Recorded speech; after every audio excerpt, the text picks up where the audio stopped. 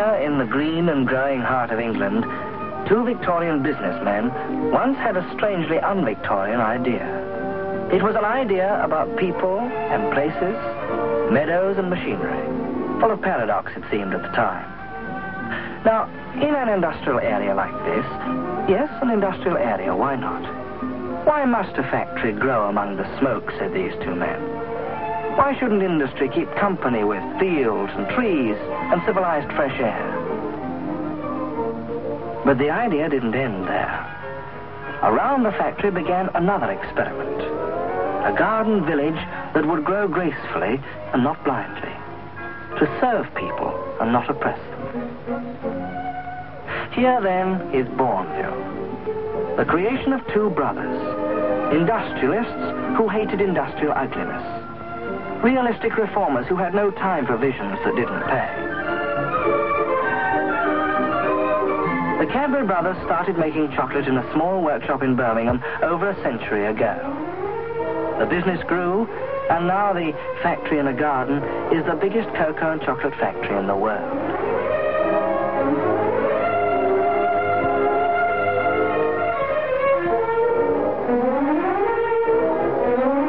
So this great and worldwide organization has grown among the two symbols of its own making. The roses that go outside and inside. The one inspired the other.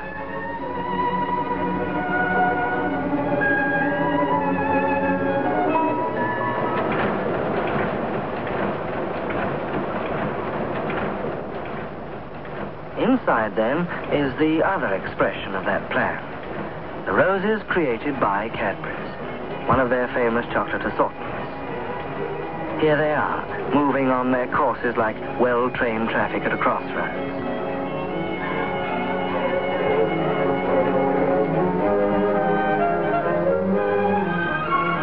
Some take the high road, others filter off along the side tracks with a different job in view. We're beginning at the end, of course, but I think it's as good as any of looking at this colorful, complex place of wheels and bands and skillful hands and levers, all in a tremendous hurry to fix each chocolate with its going-away dress.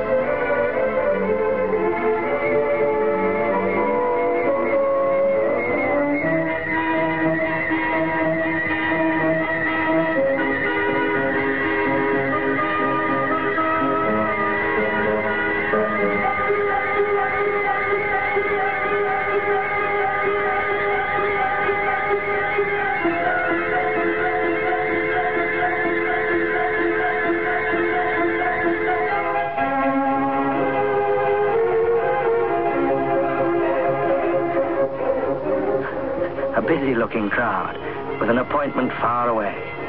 Each piece in the bright river, marshaled and steered to be in the right place at the right moment.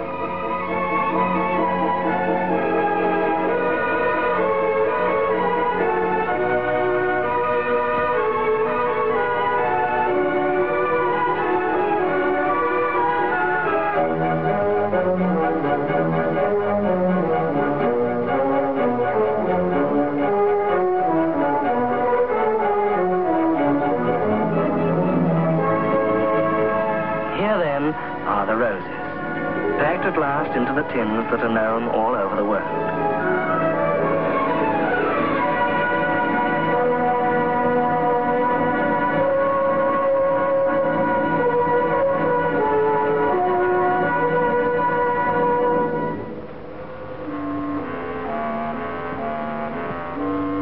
And it all began here, as a sack full of beans from an African tree. Of the crop technically known on the Gold Coast as Cadbury quality. 4,000 miles away, they were harvested, dried in the sun, bagged and shipped and delivered. And here's journey's end for them.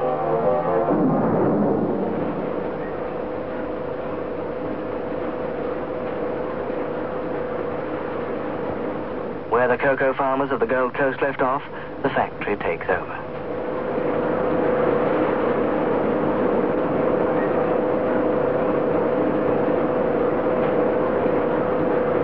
From the moment the bags are opened up, the beans will never look the same again.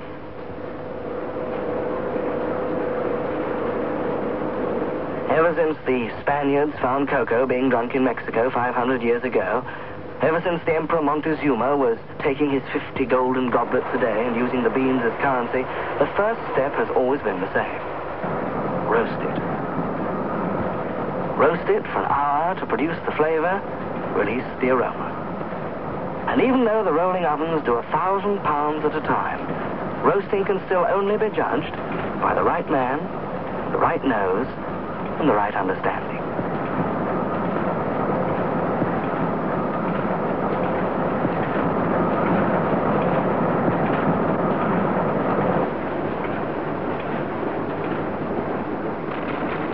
It's a long way yet to the cup and the saucer and the spoon.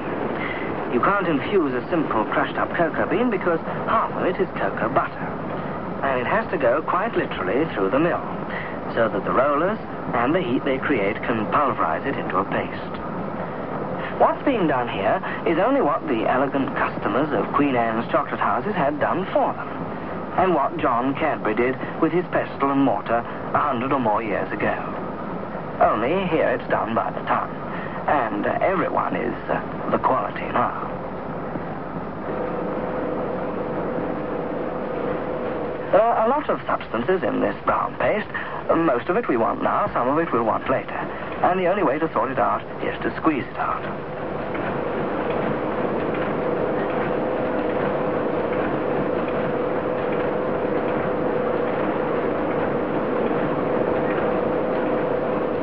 Just apply enormous pressure and the bean gives up. And out of its particles comes some, but not all, of the cocoa butter. And this will be used later on in chocolate.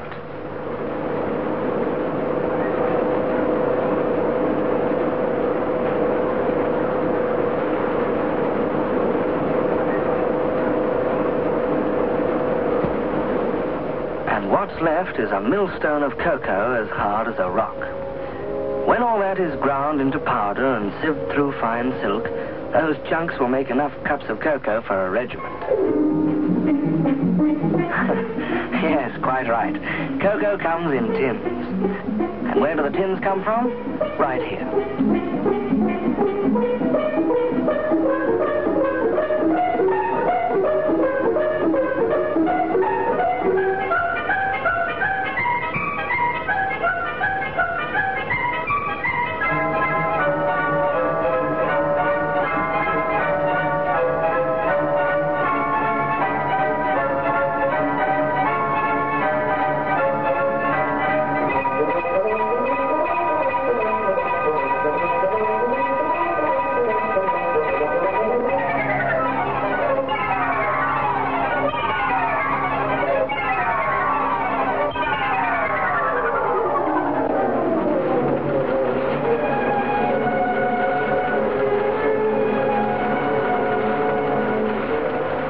And millions of tins a year, assembling themselves from floor to floor, clocking in for weighing, for filling, indeed for picking up their own labels, shuffling through their appointed movements like a restless cube.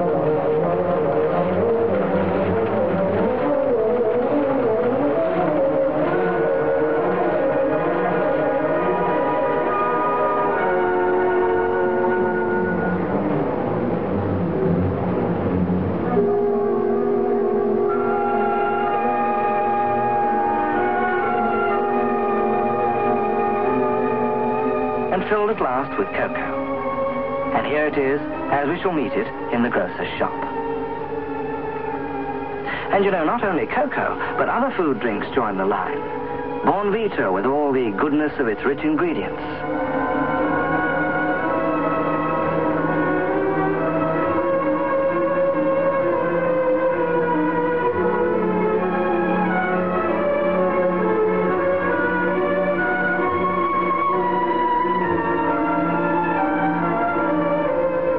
And here's drinking chocolate, too, the sweet, rich aristocrat of the family.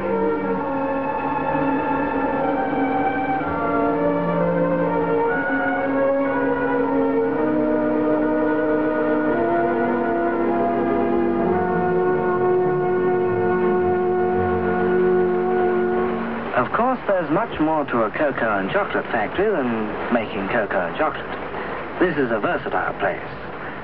Here are the presses that print the labels, that go on the tins, that carry the goods, that travel the world from out of the works that... Who built? Why, everybody. The handful of people you see here and all the thousands spread out all over the trades and crafts and technique of this great undertaking.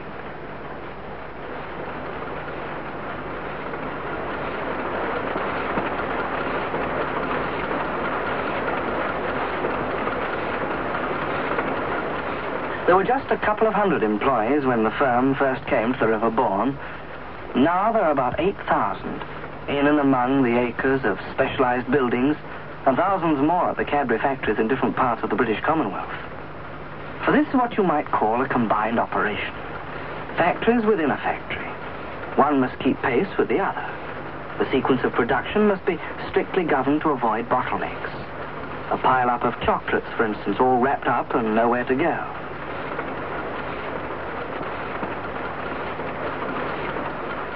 There must be as many boxes as the chocolates require, and that is plenty. More than 50 million boxes a year to absorb them. Put them lengthways, they would reach to America, and places farther yet. They'll reach there anyway.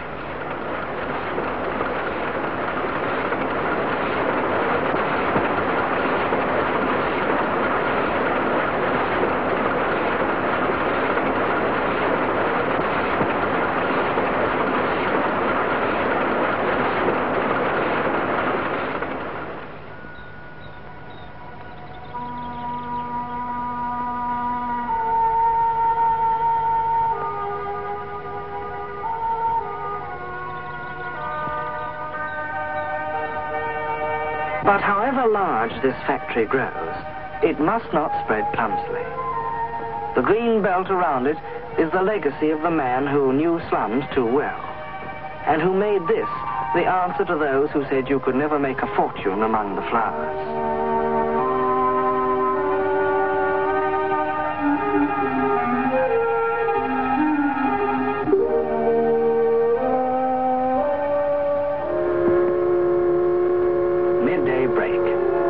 Punctuation mark in the day.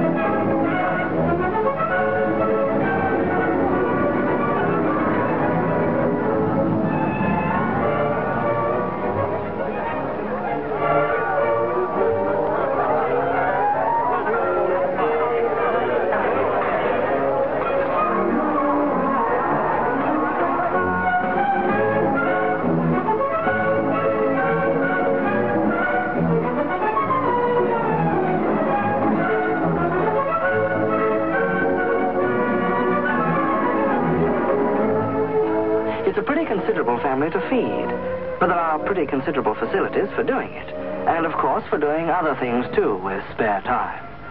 Lounges, clubrooms, library, concert hall, the time when factory relationships become personal relationships.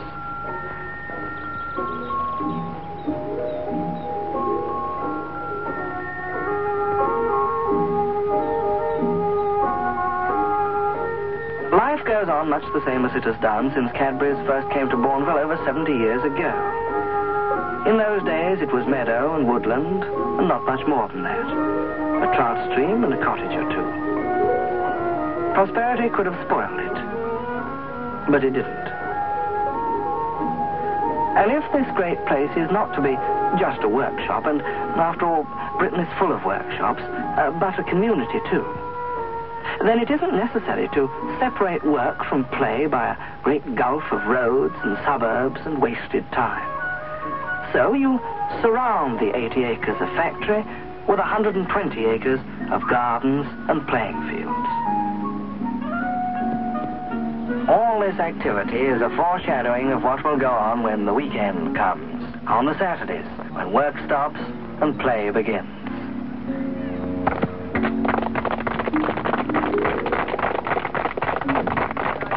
And now, here is Saturday.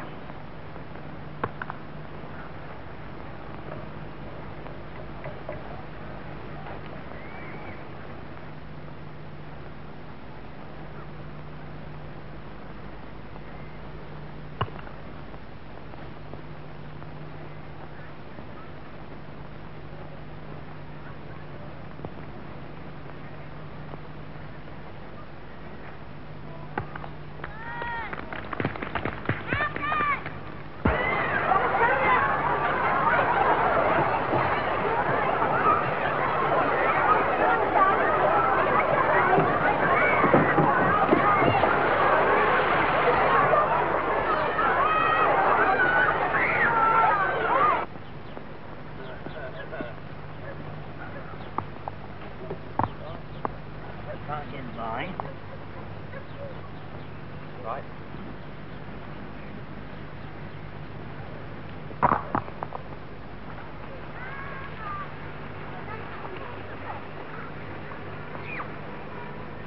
Do you know, Bournville is not just a sports club, nor is it a social institution, nor even a civic experiment. All these activities center around a job to be done, and the object of the operation is the manufacture of cocoa and chocolate.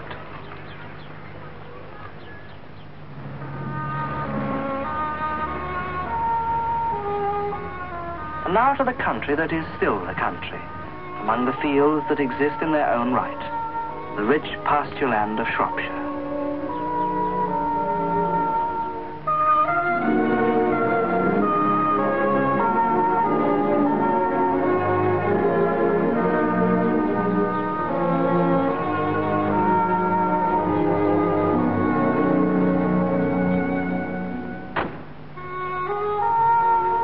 Milk chocolate is born on the farm.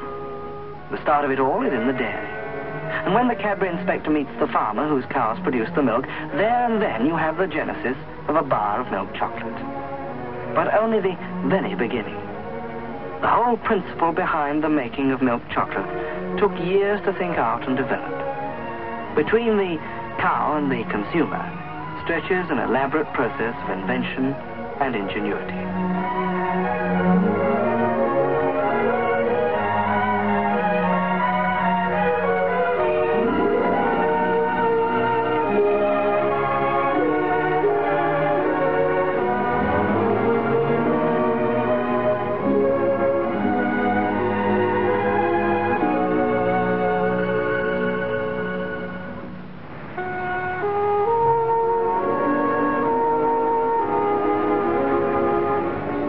The milk factory at Knighton is only one of several. The same thing goes on in Gloucestershire, Herefordshire, in North Wales, and in Ireland too. They all get their raw material from the neighbouring farms, from the rich pastures that lie around them, so that within a few hours, the milk meets the chocolate.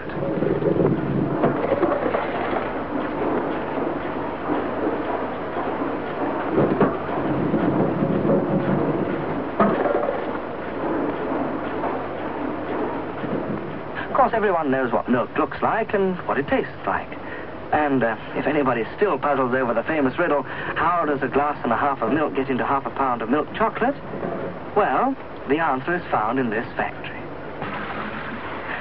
The trouble about milk is that even the best and purest of it is 7/8 water. And you don't want water in milk chocolate, so you drive the water out.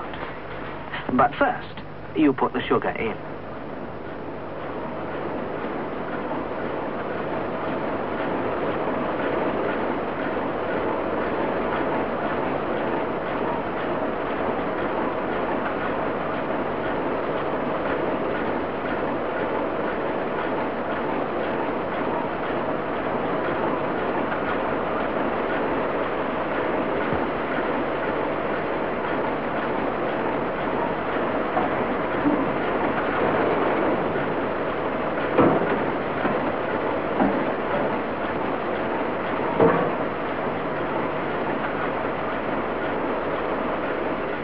Now you stir the mixture and heat it in a great vessel as big as a bath with a paddle as big as an oar.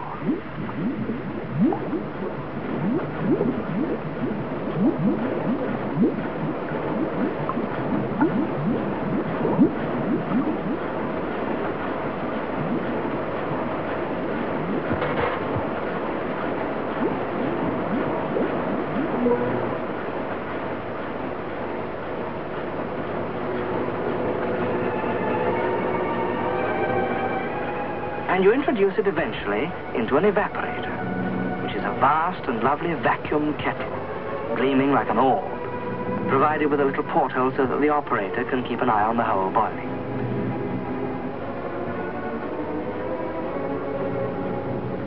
And there is your condensed milk, a quarter of its original bulk, 4 times as feeding.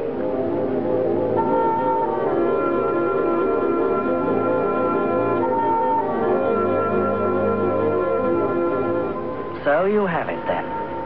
Marry the creamy milk from Shropshire with the cocoa from Ashanti. Cream and brown. Britain and Africa.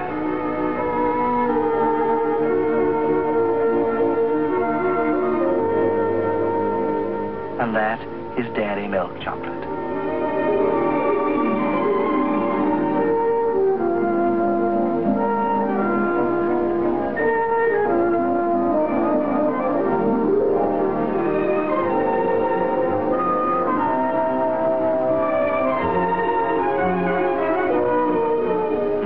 Back at Bournville again.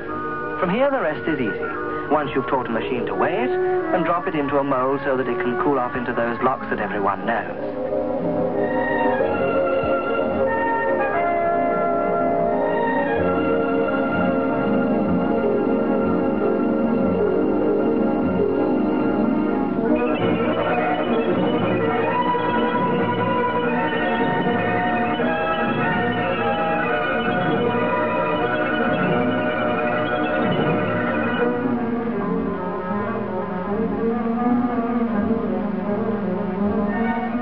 And set it off on those travelling roadways on which most things here seem to spend their time.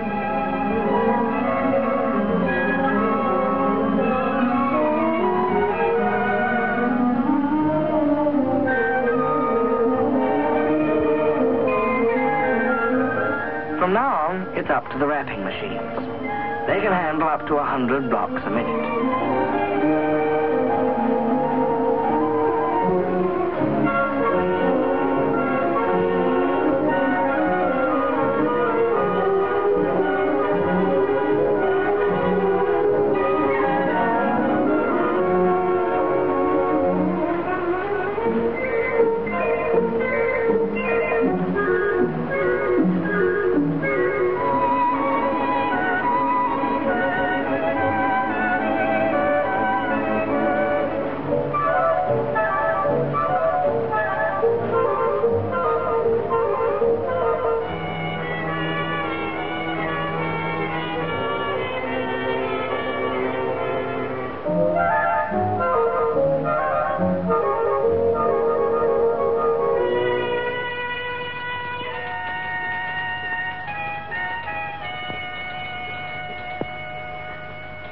Chocolate box art. People tend to smile at those pictures today. Pretty garlands, Edwardian pin-ups, bouquets, and sweet, limpid smiles such as were seen nowhere else. Well, nowadays we go in for a simpler line, a cleaner design.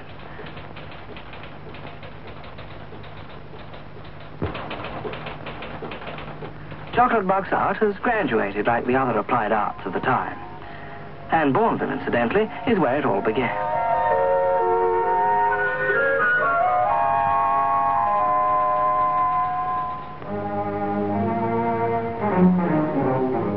Every big industry has its backroom boys, where research and science take over, where the practical people with their vats and machines are reinforced by the strictly one-at-a-time people who test and experiment.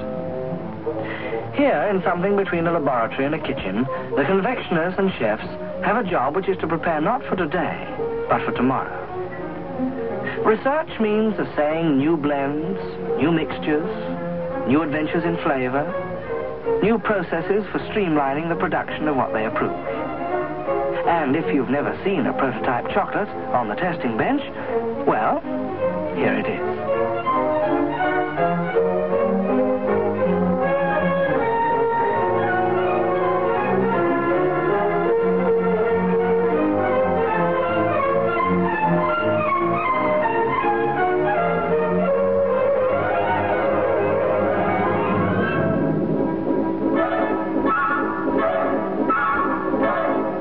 Here now is the great truth that was discovered by the first inquiring bite of the original taster, and learned anew each generation. The making of a chocolate is like the making of a picture, a pearl, or a pyramid. It grows from the inside out. A good chocolate begins with the middle. Indeed, we could start anywhere. Fruit, nuts, fudges, caramel. There's a long cast of characters.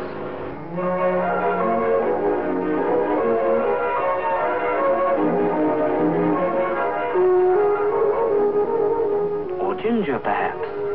For once the machine is snubbed. 2 or 3 sets of able fingers can handle that knobby sweetness better than anything yet invented.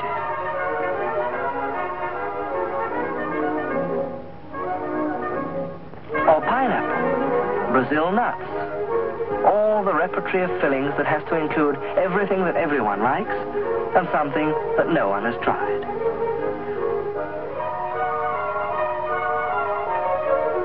Someone had a little nut tree, and someone had a little sugar plantation, and the fruits thereof married and lived happily ever after. Here, in this pile of roasted hazelnuts and caramelized sugar. They will be ground into a paste of a flavor it would be ridiculous to try to describe, but which you will know by the name noisette. So far, unfortunately, there's no way of giving you the smell of this. It's a pity.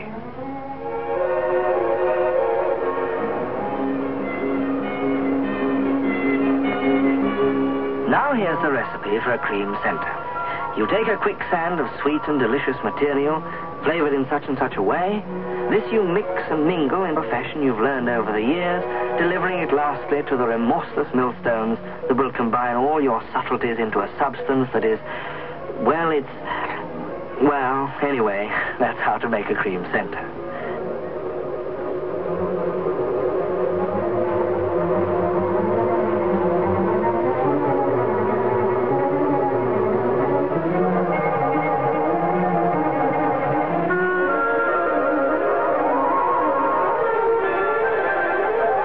Unless, of course, you want to fill your chocolate with cherries, like this.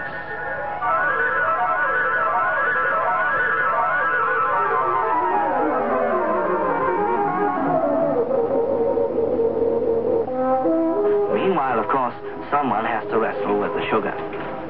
And what a battle it is. A great three-handed tireless machine that pulls the linked sweetness over and over. That knits it until it is ready to become a rope of toffee, a snake of sugar.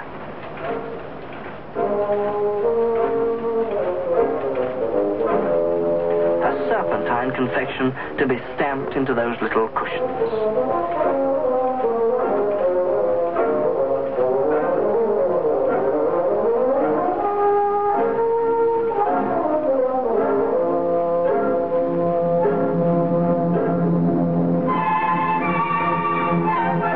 Did you ever see a soft center existing on its own? A fruit-filled chocolate without the chocolate?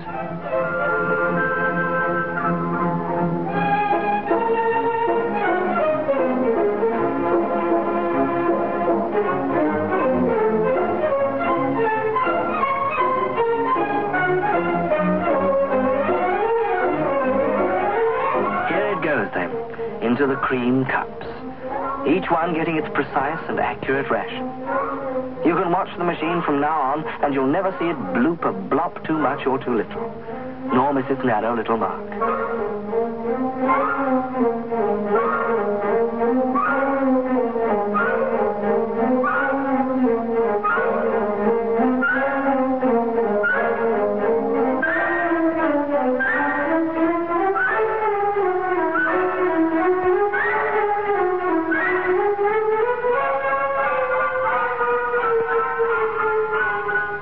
These hearts of the matter are changing trains for the rest of the journey. Let's look at something else.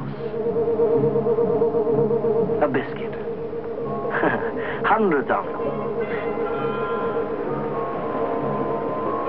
The base of a chocolate biscuit is, as you might imagine, a biscuit. But by no means an ordinary biscuit. One made in a really big way, with your mixing bowl feet across and your well-mixed dough by the hundredweight.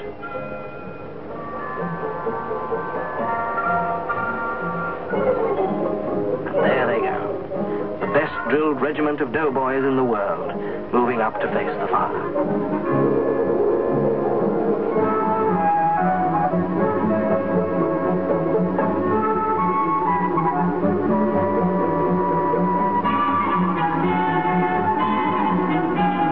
A steady trip through the long oven, and here they come again, shoulder to shoulder, with only a few casualties out of line. Over the cliff they go.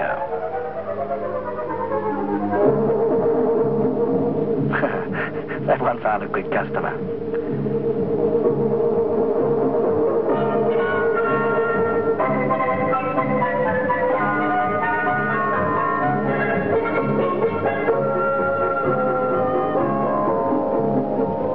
Then comes the moment when the biscuits get themselves promoted and ordained into their station in life, which is that of a chocolate biscuit.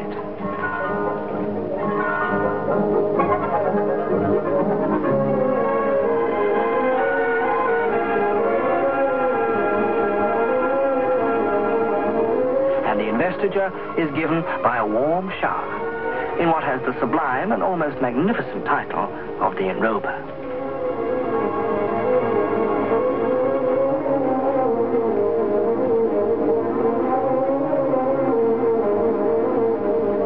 These finger biscuits are just one of the several kinds whose fresh crispness is sealed in chocolate at Bournville.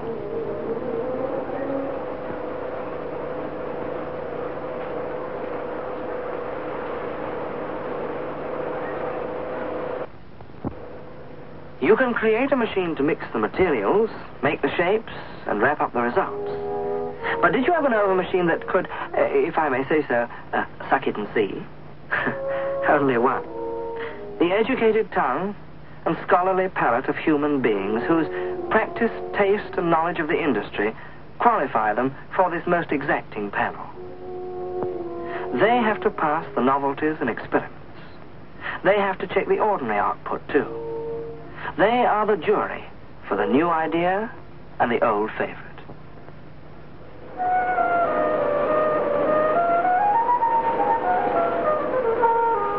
While the experts taste and ponder, work goes on. The senders are still on their way, still being organized on their conveyor.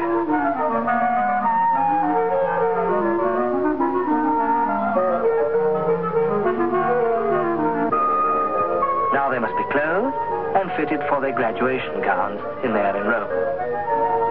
Their turn for the shower bath.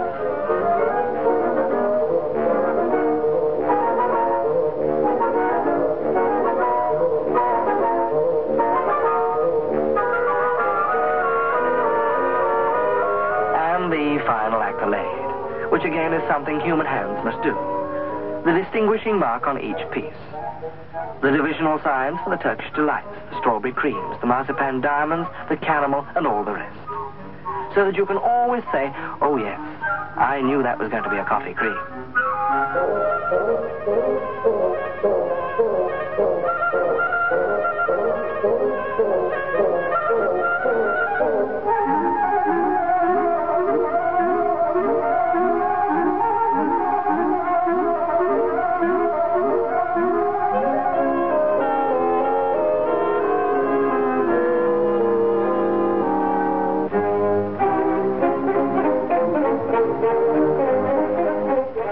we are very nearly at the end of the road.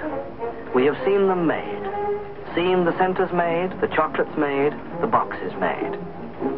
This is where they each and all arrive at their appointed rendezvous. Here at last are the boxes where sweets compacted lie.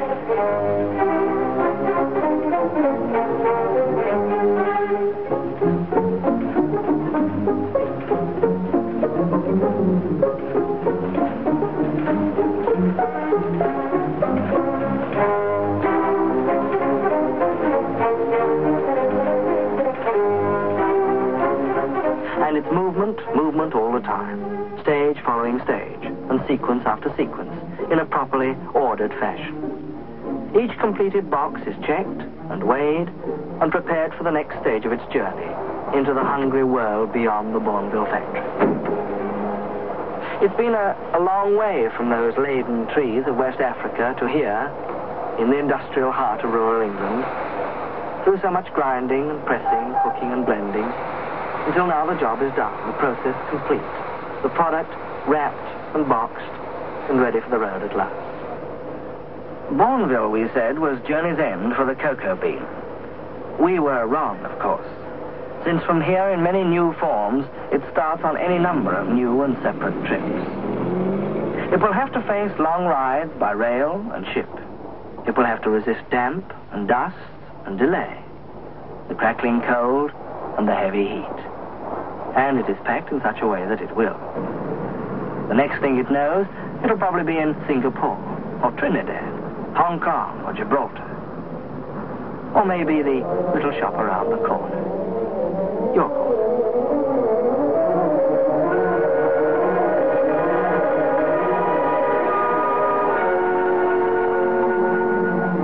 So the job is done. The product complete. The combination of so many materials, so many tests, so many processes. The whole being indeed greater than the sum of its parts, elaborate as they are.